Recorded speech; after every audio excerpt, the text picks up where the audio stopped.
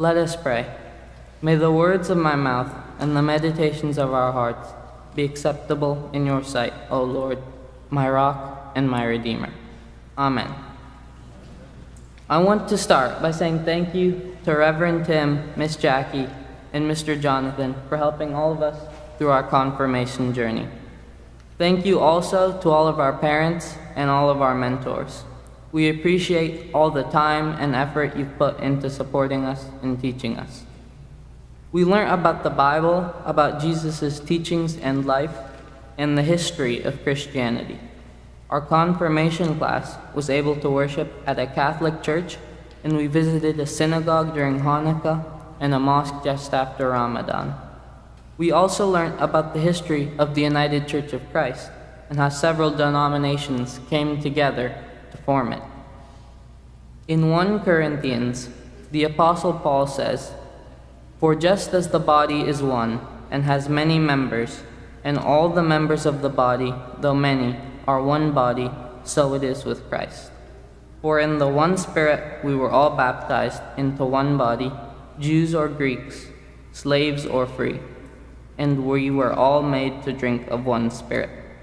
Later on, he says, "But God has so arranged the body that there may be no dissension within the body, but the members may have the same care for one another. If one member suffers, all suffer together with it. If one member is honored, all rejoice together with it." I think this verse is saying that we are all connected. And as Paul also said, we can't ignore or not care for any of the other members. If we care for each other, we will be able to come together as one body. An example from my life when I felt like we really came together was when my whole family was on vacation a few years ago in India, and we went to visit and tour a famous church called the Basilica of Bom Jesus. When we were done with the tour, we came out and we all scattered around taking pictures of the church, other buildings around it, and the scenery.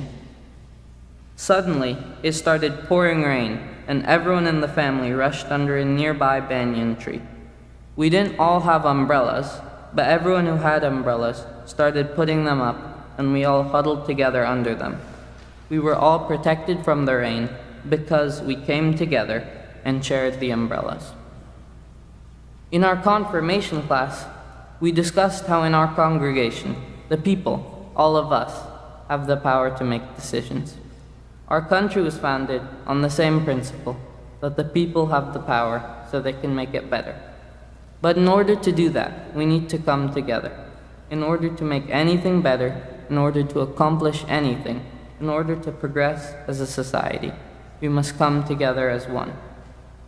Even though we may not always agree, we need to put aside our differences to focus on our common goals and make decisions that are good for everyone. For example, a basketball team that works together will win way more than a team that is fighting amongst themselves. Unless they wear maize and blue, then they'll lose either way. All jokes aside, when a team isn't working together well, they'll be hogging the ball, not passing, and not helping each other out, and that will make it easy for the other team to steal the ball from them.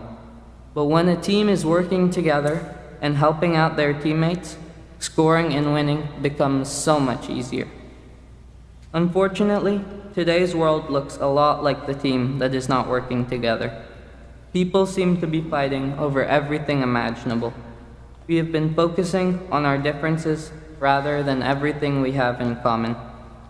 And that leads to us fighting about things we shouldn't have to be fighting about, rather than coming together to make things better in the world. As Dumbledore says in Harry Potter, we are only as strong as we are united, as weak as we are divided. Even though sometimes it feels like we're so different from each other, we're all human and we are all dependent on each other. We can accomplish so much more when we come together with others and act as one body. Amen.